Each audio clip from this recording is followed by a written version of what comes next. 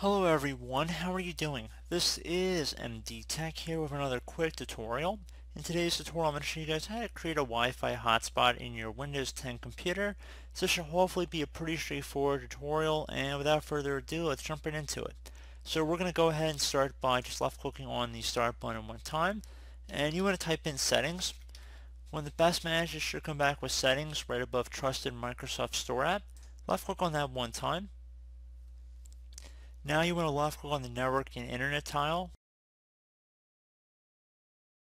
Now that we're underneath network and internet, you want to go ahead and select mobile hotspot. However, I do not have that tab on my settings page here.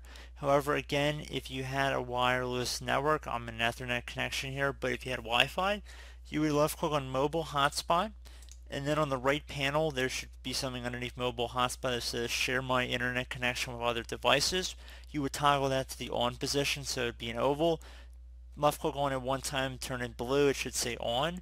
And then once you're done with that, share my internet connection over, you more than likely should just keep it at Wi-Fi. And then it should say network name, network password, as well as network band. Left click on edit. At that point you can go ahead and enter a network name if you want to change it. It should probably be some default desktop network name. You can change it to whatever you want. And then you can enter in a password underneath as well. Network band you probably don't have to change, and then just left click on OK. Once you're done with that, you should be good to go. You've created your mobile hotspot. So pretty straightforward tutorial, guys. Do hope I was able to help you out, and I do look forward to catching you all in the next tutorial. Goodbye.